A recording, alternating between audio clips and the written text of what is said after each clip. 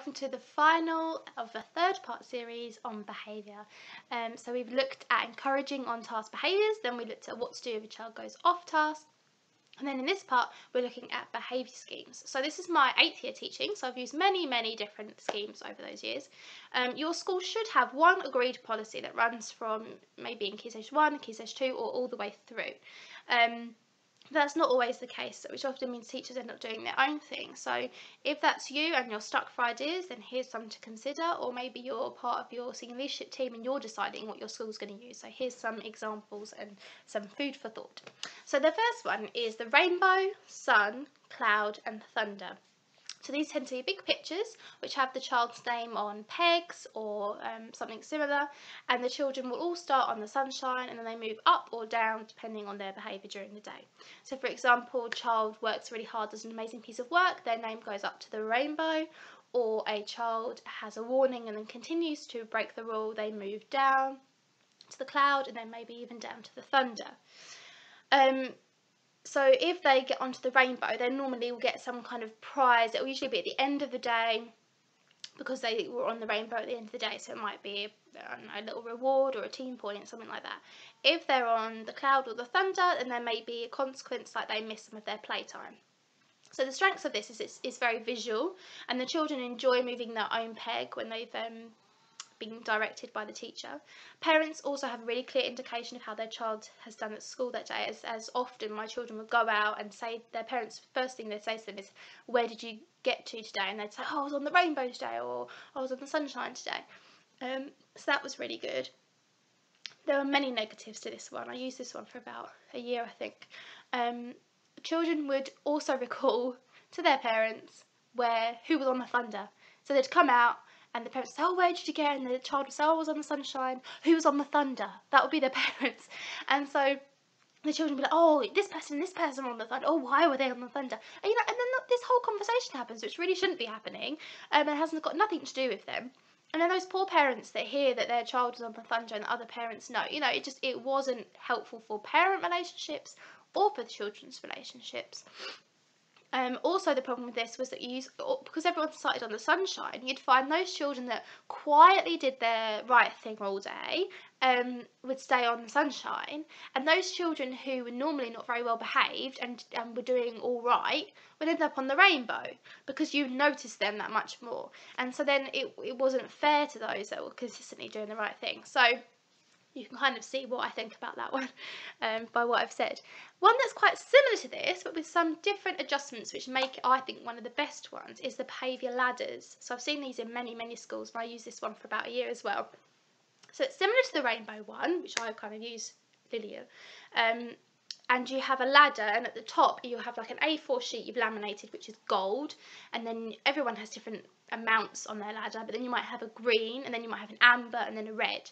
And so the children again have all their names on it, and they move up and down.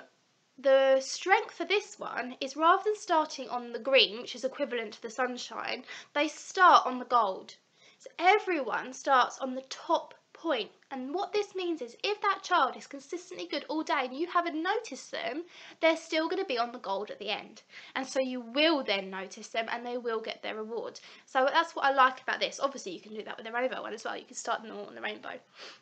But the rule that I have is that once they have come off of gold, they cannot get back on it that day.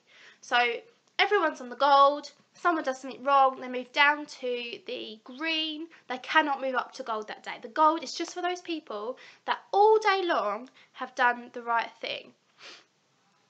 I think that works far better to motivate those, and it really praises those that you often miss.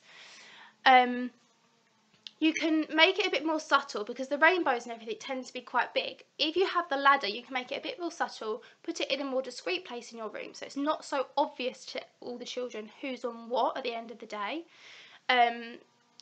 Obviously you still have the same weaknesses with the rainbow that they do know, but I think it's having circle times and really discussing the importance of them looking at their own behaviour and those who did better than them, because those are the people that they need to be watching, because then they can learn what is it that they're doing I'm not doing. They're the role models. So get them to focus on themselves and those above them, and not to worry about the others quite so much, unless it's for a specific focus of you buddying them in order to encourage and to reinforce positive rule reminders. So I quite like that one.